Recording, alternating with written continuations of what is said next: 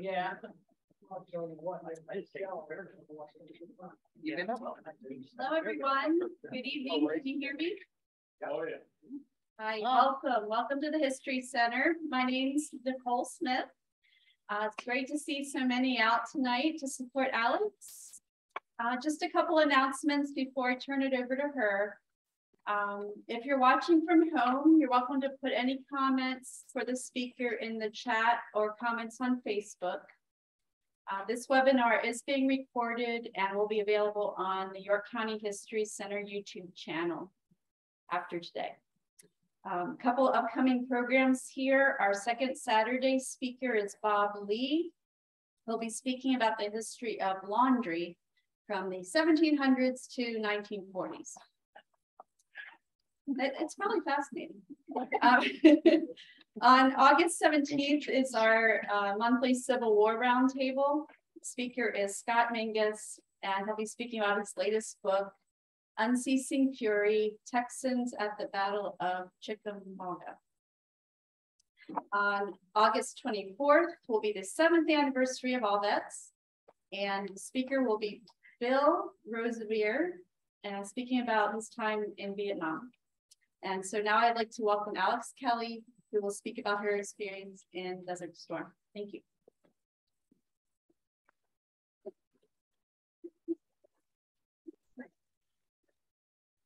Thank you. I'm Alex Kelly. I'm a Persian Gulf War veteran and one of 40,000 women who made up the largest deployment of women in the combat at that time, leading to the expansion of combat roles for women in all branches of the military. Originally from Philadelphia, I have lived in York County for the past 48 years and graduated from York High in 1989. I have been married to my husband, Terry, a combat veteran of Operation Just Cause, for 24 years, and we have a 20-year-old son, James. Professionally, I have a bachelor's degree in nursing, a master's in business administration, and a master's degree in nursing with a specialty of family nurse practitioner. And I work throughout York, Adams, and Lancaster counties as a hospice nurse practitioner, helping others through the final stage of life. It is my hope after tonight, you'll have a better understanding of some of the challenges females face in the military. I enlisted in the Pennsylvania Army National Guard as a supply specialist with Detachment 1, 131st Transportation Unit in York, Pennsylvania, a few days after turning 18. I spent 8 years in the Guard with 1 year on active duty in support of Operation Desert Shield and Storm.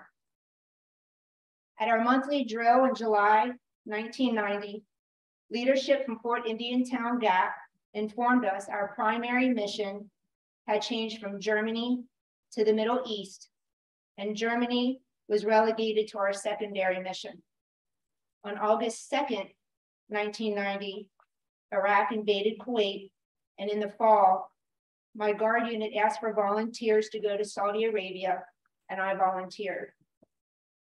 However, it turned out to be a moot point because shortly thereafter, the unit was mobilized, and on October 12th, went to Fort Indian Town Gap, where we joined the 131st Transportation Company from Williamsport for a month of training, immunizations, obtaining supplies and equipment, and getting our equipment ready. The detachment had 2 women and 56 men. Once we joined our mother company at Fort Indian Town Gap, we had a total of 7 women and 152 men deployed to Saudi Arabia, and I was one of those 7. One day at the Gap, it was raining and the end of a long day. As another female and I headed back to the barracks, discussing the enormity of the situation we were about to face. Were we facing another Vietnam?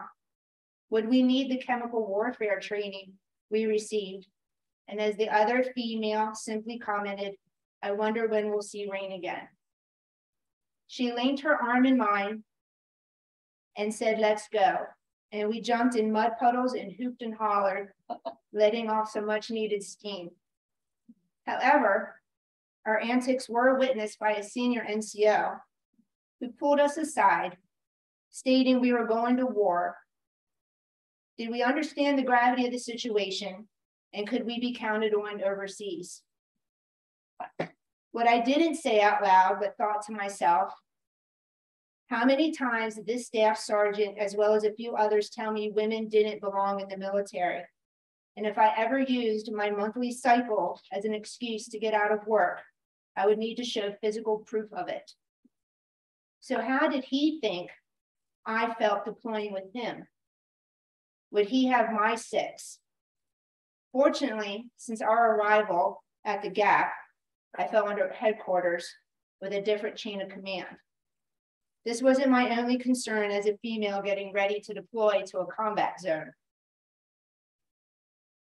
I experienced sexual harassment and assault throughout my 8 years in the military.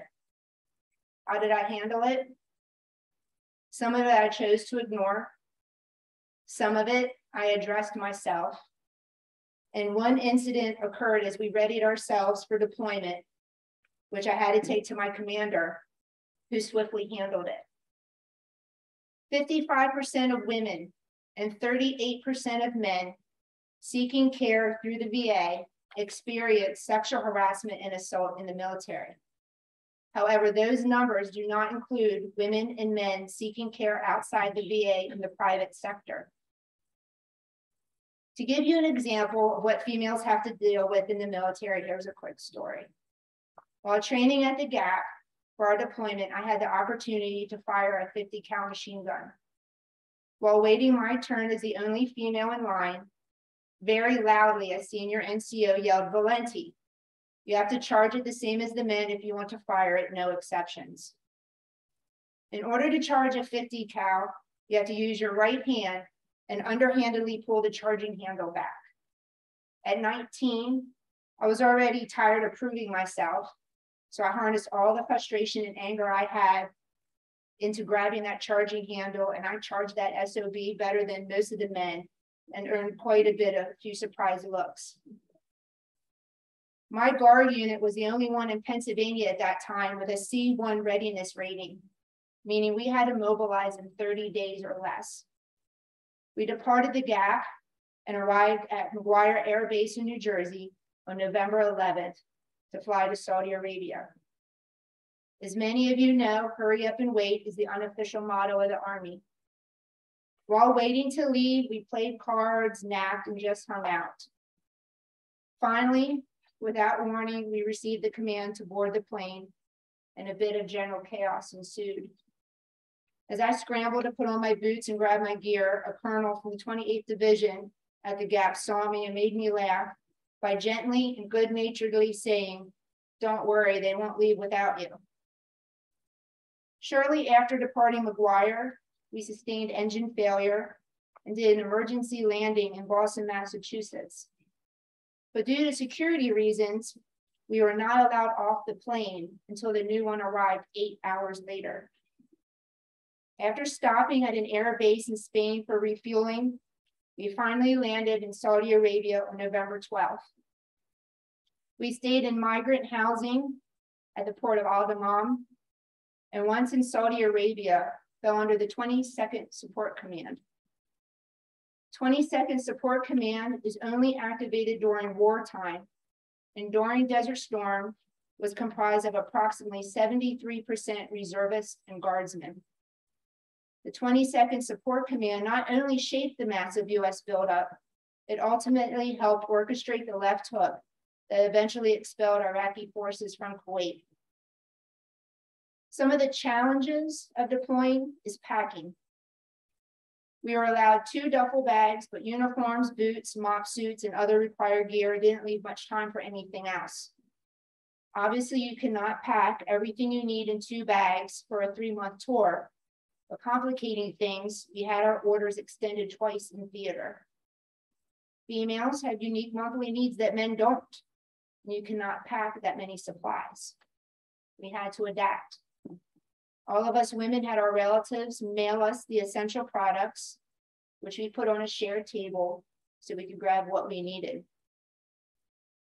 While the Armed Forces exchange system did set up post exchanges to support the troops, they were not everywhere and did not always contain essentials and never female essentials. The Army provided sundry boxes with soap, shaving cream, and candy, but again, nothing for female soldiers. The Army did supply me with birth control pills, but not my prescription, which led to multiple monthly needs and severe pain. On a particularly painful day, I had had enough and lay down in the prone position, holding my stomach on a metal container, and fell asleep. I worked alongside another female and 3 married males, so they understood and probably preferred me asleep at that moment. I'm not sure how long I slept, but the next thing I knew, I had the 4 of them excitedly shaking me awake. They were talking over each other and very animate. Turned out a 2-star general walked into our office, and when they turned to wake me up, he stopped them and said, "I have daughters, let her sleep." He gave them each a challenge coin and one for me, my first. In the meantime, my mother contacted my physician, who gave her almost a year's worth of medication and wishes for my safe return. Around Thanksgiving, President Bush was due to arrive in country for a visit, and we were asked if we would like to meet him. I signed up thinking no way would a private first class be picked, but it turned out only the lower enlisted signed up. After speaking, President Bush made his way into the crowd to speak to the troops. He was very close to me, but I had a hard time, moving through the crowd because I was surrounded by officers. As President Bush was moving away, I gave it everything I had. I reached through the crowd and I pulled him off balance to me. He kindly turned and smiled at me. I asked for a photo and he said yes and asked where my camera was. I replied, "I don't know, sir." But as fate would have it, some soldier I never met and had no recollection of giving him my camera said, "I have it." President Bush put his arm around me and said, "Let's turn that way." And I got my picture. He was the true definition of a class act. After that, I politely made my way to Barbara Bush and got my photo with her too. Sometime later, unbeknownst to me, my father had the photo enlarged and mailed it to her. She personalized it to me, saying "Thank you from all of America," and signed it. Also, without my knowledge, my mother wrote a letter to the First Lady telling her how I and America should not be at war. The First Lady sent a short but poignant letter back, sharing how she remembered her concerns when George was a Navy fighter pilot in World War II, and encouraged her to reach out to friends and family for support. The picture and letter are framed and hang proudly in my home. Unless we needed supplies, I rarely left the compound. I started going a little stir crazy since I wasn't always the one to go on the supply runs. And even though I was 19, I knew I was having a once in a lifetime experience, and I wanted to do and see as much as possible. I went to our dispatcher and told a small white lie, telling him that First Sergeant said I needed my driver's license. Because up until that point, I had drivers assigned to me for supply runs who also doubled as my escorts. This led to me driving for some of the supply runs and leading a convoy driving a Chevy Blazer on a transport mission to Riyadh, where I saw my first camels. It should be noted that even though I started driving, I still required a male escort when I left the compound and later our camp in the desert, because even though I was an American soldier, I was a woman. Another time, I snuck out of the compound and went to the neighborhood corner store. While there, I felt compelled to purchase a local newspaper and was quite surprised to find an article and pictures of my National Guard unit leaving Fort Indian Town Gap for McGuire Air Base. After 3 months in port, we moved in waves to Log Base Echo in the desert. Log Base Echo was one of several supply depots devised by General Pagonis that were strategically placed near the front line instead of being placed far behind combat forces as traditionally done. I was in headquarters and moved last on January 31st. Needless to say, it was extremely dark as we were led to our tent so we could not see anything outside the flashlight's range. I woke up the next morning on my 20th birthday, stepped outside to a perfectly sunny day, and could see nothing but desert for miles, which was quite jarring. We were 10 kilometers from Iraq, and after the ground war started, I sat outside on the tailgate of a deuce and a half and watched it. It was a surreal moment, realizing I was most likely watching people die and praying they were not ours. While in the desert, I had the most incredible toothache and had to go to sick call along with a few males from my unit, all for wisdom teeth. When I signed in, there were over half a dozen pages of nothing but wisdom teeth listed. After signing in, I was sent to the female-only waiting room. Despite my efforts to stay with the males and being an American soldier, I had to comply with the Saudi Arabian hospital rules. I was the only American and dressed in fatigues in a room of burqa-clad women and their children. All conversation in the room stopped, and we sat in silence as they stared at me until I was called to be seen. The American Army dentist said, "The good news is your tooth is impacted, but the bad news is that the others most likely are too. And you'll just be back here in a week or two, so all 4 are coming out today." I received 11 shots of Novocaine. He placed his knee between my legs, supported his hand on my face, and took all 4 out. Wow. After it was over, I was sent to the women's only pharmacy and received my prescription for Motrin. Since none of us received sutures or packing, there were 5 of us hanging over a wall, letting the blood run out of our mouths, waiting for our driver to take us back to camp. While at Log Base Echo, my unit acquired materials to build showers out of a Connex container. Women had 1 hour out of 24 to get showers, with the other 23 reserved for the men.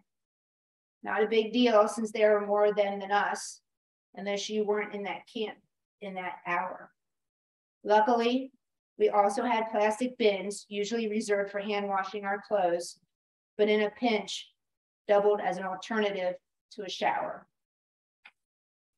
Being in the desert required more and larger supply runs. Some of headquarters rarely left the camp, but I went on as many excursions as possible. I started driving deuce and a half trucks fairly regularly, learned a double clutch, and drove a tractor trailer on a trip or 2. On one of the runs, we had to stop at a fueling location in the middle of nowhere. And while waiting, I hear Alex Valenti. I turned around and had quite the surprise seeing my battle buddy from basic training at AIT, Barb, a reservist from Utah. We hugged, jumped around, and briefly caught up with one another.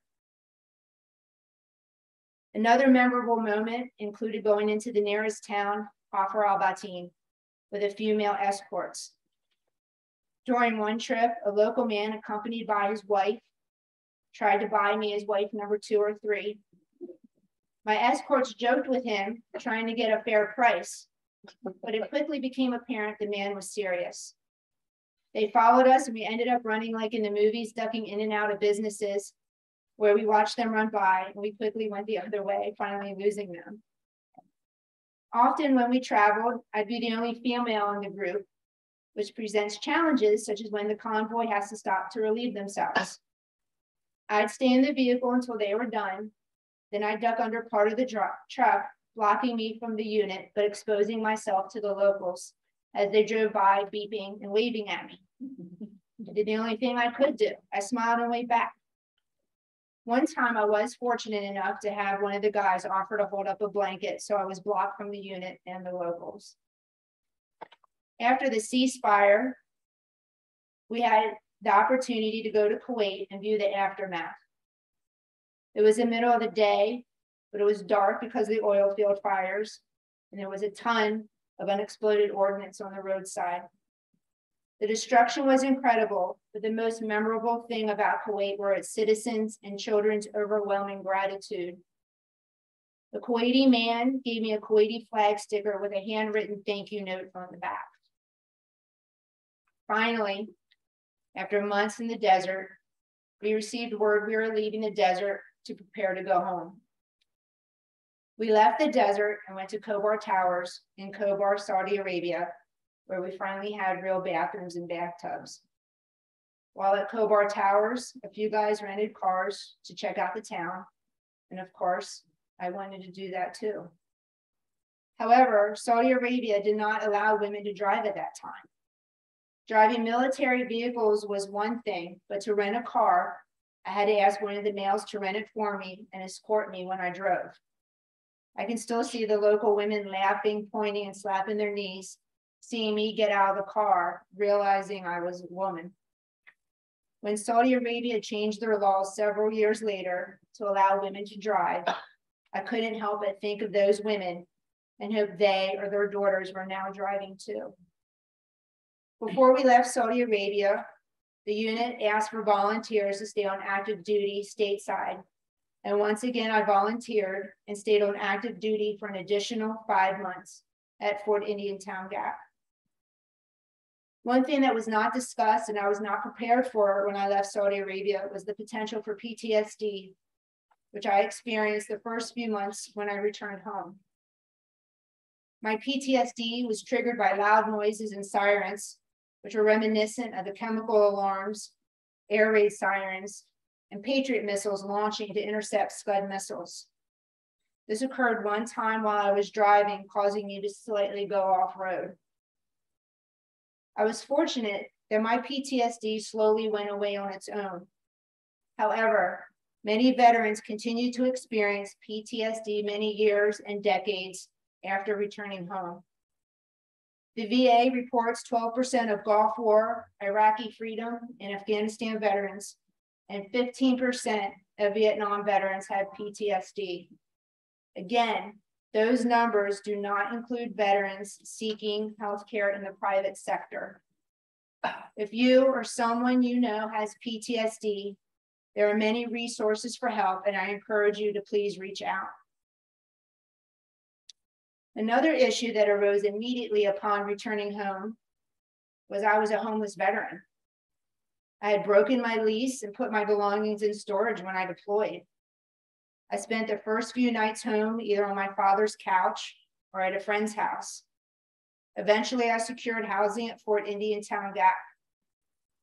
After leaving active duty at the Gap, the friend I crashed with when I returned home allowed me to live with her until I was once again able to get my own apartment. It's hard to get the exact figures on, veteran homelessness, but veterans are more likely to be homeless than civilians. And according to one source in 2019, 21 out of every 10,000 veterans are homeless. Fortunately, I had one person willing to let me move into their extra room, or I'm not quite sure what I would have done. Also, after leaving active duty, I was called into the office and informed my guard unit was transitioning to combat engineers and would be an all-male unit. I had the option to join a unit at the Gap and continue monthly drills with the unit, transfer, or discharge. I opted to transfer to Company C, 328th FSB in Lancaster, and became a medic for my remaining time. While at drill, I met my husband, the only other combat veteran in the company. I only had a handful of friends, none of whom served, so it was nice to have someone to talk to about the military and deployment. While deployed, my mother had to contact the college admissions office to inform them I was deployed and had my enrollment deferred twice. When I finally started college, I felt like the odd duck because I was 20 years old and taking classes with 18-year-olds straight out of high school. So I joined Chi Gamma Iota, a co-ed military fraternity, but I was the only combat veteran. So I recruited another veteran to enroll in college and join the fraternity too, my future husband, Terry. So again, it was just the two of us. For many years, I didn't talk about my experiences and most people didn't know I was a veteran, let alone a combat veteran. Then I joined Facebook and started looking for Desert Storm groups and pages. Nothing sat well with me until Facebook suggested the Desert Storm Combat Women's page to me in 2018. While on it, the women were talking about a parade and a memorial. I had no idea what they were talking about. So I asked, what parade? What memorial? Every year since 2016, hundreds of Desert Storm veterans march in the National Parade on Memorial Day in Washington, D.C. to raise awareness for the future National Desert Storm War Memorial to be built on the corner of 23rd and Constitution to honor and forever memorialize the 383 fallen women and men of Operations Desert Shield and Storm. It was at that time I started acknowledging my veteran status. In 2018, I signed up and went to DC and marched in my first parade as a proud Desert Storm veteran. Shortly after the parade, I joined the VFW in New Freedom, which started my involvement in the veteran community as a volunteer and advocate. Acknowledging my veteran status and becoming involved in the veteran community came with an unexpected realization that many people assume that it is the man, not the woman, who is the veteran. Both my husband and I have veteran tags, and he's always thanked for his service. Even when he's not with me, people will say, thank your husband for his service. A few years ago, we went to our first Veterans Day breakfast at the York Fairgrounds without wearing anything indicating we were veterans. And they handed my husband a ribbon and said, thank you. To his credit, he did not acknowledge his service, but said, you may want to give this to her. Those are only two of way too many examples I can give you. Part of what I did to start correcting this misconception was getting a personalized Persian Gulf license plate that reads woman. I wear a Desert Storm women's veterans hat and multiple veteran t-shirts. It's helped, but still occurs way too often. It is okay and preferred by women veterans everywhere to not assume, but ask which one of you is the veteran. In February 2019, I was the volunteer coordinator for the National Desert Storm War Memorial site dedication at 23 in Constitution, where I met Vice President Dick Cheney and General Horner, who oversaw the air assault. And just this past July 14th, we ceremoniously broke ground to start construction of the memorial with the goal of completion by Veterans Day 2024. Most people do not realize it, but not 1 cent of taxpayer money goes towards the construction of war memorials. All funds are raised through grassroots efforts. One of the many ways we've raised money for the memorial is through beer. Captain Jack was the first Marine killed when the helicopter he was piloting crashed on February 2nd, 1991, and he liked beer. His daughter grew up to own a brewery in Texas and brews Captain Jack in honor of her father, with all proceeds benefiting the memorial. The only way to get Captain Jack in your area is to have a brewery apply and receive approval to brew it. I spoke to many brewery managers and owners and sent countless emails and Facebook messages. Finally, I received notification in 2019 that Stony Run Brewhouse in York, Pennsylvania, after receiving my email, applied and was approved to brew Captain Jack. They were and are the only brewery in Pennsylvania brewing it. And the New Freedom VFW, where I was the first female officer in their 77-year history, was the first VFW in the world to serve Captain Jack. Through acknowledging my service, the National Parade, and my work as a Desert Storm War Memorial Ambassador, I've been blessed to meet the most extraordinary people and veterans. Amy Jo Morris, Marines, Glen Hope Care Farm. Tracy Young, Marines, One Common Ground. Bruce Bartz, Bartz Brigade. Bill Fallon, Air Force, York County Veterans Network. Terry Gendron, Army, York County Department of Veterans Affairs, and the most amazing veterans who I call my tribe and my family, especially my A gunner, Carmel Jenko, U.S. Army retired. I recently joined the American Legion and became the first female veteran rider of the American Legion Riders Chapter 403 in Glen Rock, who raise money for and support a variety of veteran causes. I would be remiss not to mention the amazing hospice organization I am blessed to work for, Hospice and Community Care, who has a veterans program which recognizes veterans for their service through a special pinning ceremony, which I've watched and also had the honor of pinning a veteran. Additionally, each member of the Hospice and Community Care's clinical team received training on the unique needs of the veteran population to better meet their individual needs. Veterans are a different breed of people, and sometimes it takes another veteran to make a connection.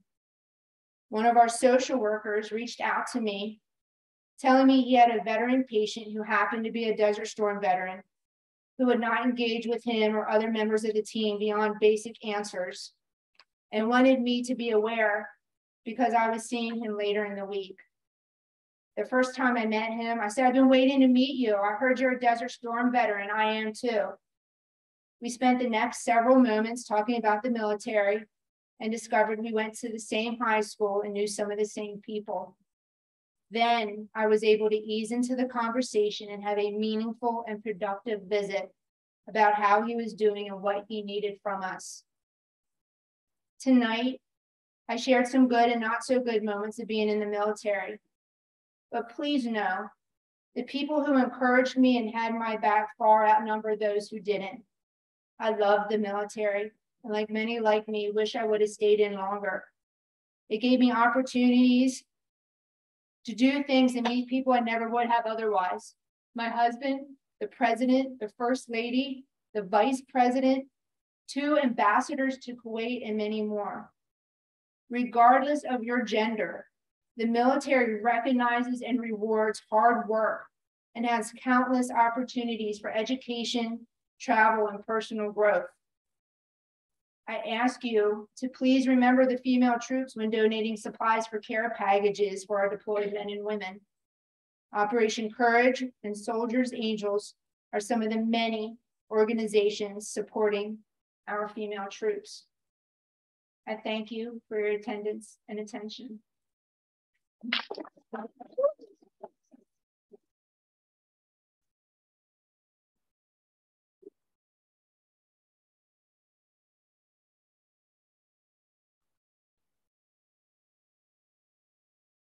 Does anyone have any questions? You covered everything. Thank you. You're welcome. Thank you, Jerry. Very good. Very good. Thank you. Just be glad you got a chance to take a shower once in a while. I didn't beat too many of them. Uncle Sam did give you a special set of skills. I can wash anywhere with the least amount of water. And change your clothes over in Vietnam. Oh, When they water off your body, then you got a new pair of pants. I can only imagine. Any other questions? I'm that good? Yeah. All right. I have the letter up here that Barbara Bush sent back to my mother. Some brochures on the veterans program through my hospice organization. Postcards about the memorial, its location, and how you can become involved. And then I sent some just loose pictures and my scrapbook around as well, if you have any questions about that. It sounds like you do this all over again. Oh, I definitely would. It was amazing. The only thing is, I wish I would have had a better camera. Like, it would have been amazing to have an iPhone over there at that time. I don't what the 110. Yeah, so my pictures aren't the greatest, but I try to take pictures of everything. Because like I said, I knew I wasn't going back. I knew this was a once in a lifetime. So I tried to snatch as many souvenirs and photos as I could. We do have one question online. What advice would you give a female planning to enter the military? What advice would I give a female entering the military today? I would say not just females, but males too. Talk to every branch, which I did, but I had no parental guidance. I had my school guidance counselor, so it would have been nice to either talk to someone that was in the service or just talk to other people. I was 18, thought I knew everything, and I didn't know that much. So I was actually going to go into the Navy or Army full time, but Navy was my first choice. And a classmate said, well, why go in full time? You can do all that, only serve a weekend a month, 2 weeks in the summer, and still go to college on schedule. So I do regret not seeking other people's advice. And pack plenty of essentials no matter where you go. You're lucky you took pictures, because I didn't have any room on my pack. So when I was in Vietnam, my first duty was to take the radio. So I carried about 120 pounds in my pack and on my body. So. Yeah, my father-in-law was a river rat on the PBRs. He was fortunate that he was able to take some amazing photos, but nothing compared to my experience or what I did. That's very dangerous. Yeah. Army, Navy. 165 combat. a lot of people don't missions. realize that, but John Kerry was one of the river rats too. I know a lot of you in this room, and I know you're not normally this quiet. Okay.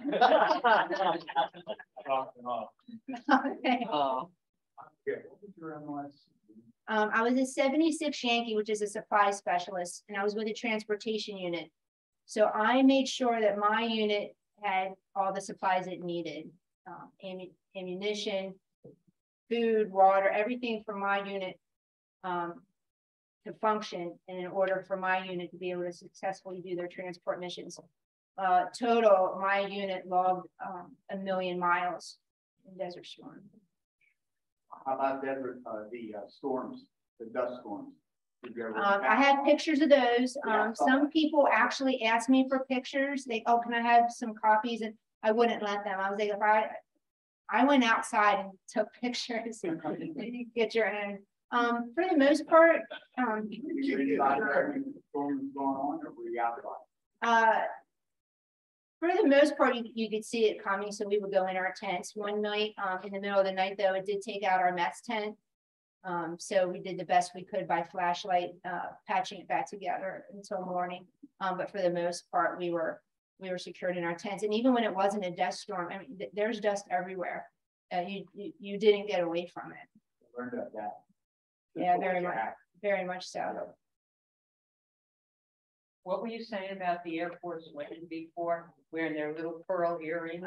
When I went to, I believe it was KKMC, I may have that information wrong, where President Bush came to see us while we're waiting in line. And I have to tell you, when you watch that motorcade pull up, it's pretty special. I'm in hand wash clothes, the cleanest I could try to be, to see the president. And these Air Force women in their beautifully clean uniforms and their ponytails and little pearl studs going to the air conditioned tent made me regret a lot of decisions at that point. But it's all good. It's so I still had a pretty good career, ended well.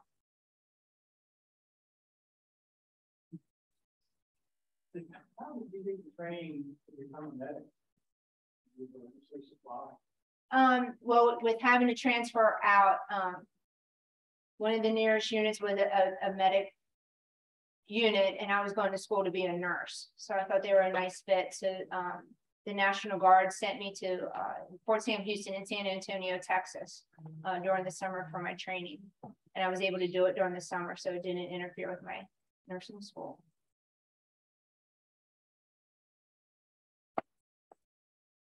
I think one of the points you made that stuck out the most to me when you got out, you had basically no support, but family and friends.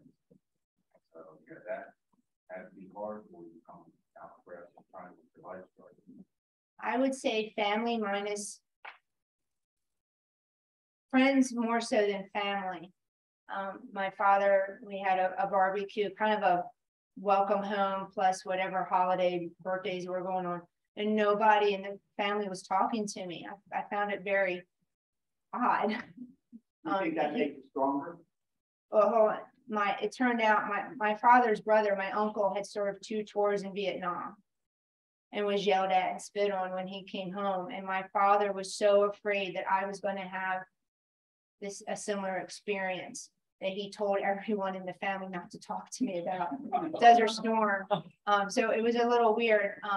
But no, even when I had moments with my PTSD and struck out in anger and stuff, I was treated like I was still a child, still in high school, not someone that had just had these incredible good and not so good experiences. I would say I mostly did it on my own, just because I wasn't going to fail no matter what. You said you're one of the writers now. Yes, this is most part, these are all my writers in the back. Thanks, guys. Explain how that came about. Roundabout way. I've always wanted to ride a motorcycle, never had the opportunity to. My husband never did. So my husband used to work weekends, so I'd go out with my friend and start riding. On the back of his bike, I started going to different riding events, and next thing you know, I'm meeting these men and women and joined up, and now I have my own bike and checked off a lifelong bucket list at 50. All right. Yeah. Does your husband ride? He does. He decided he wanted to join me and decided to ride motorcycles too. So we share a Harley Davidson trike.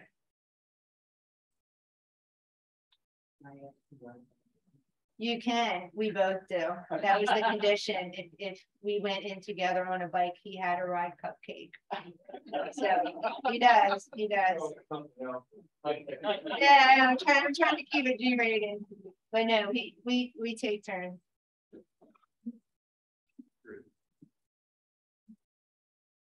All right. Thank you, everyone. Thank you.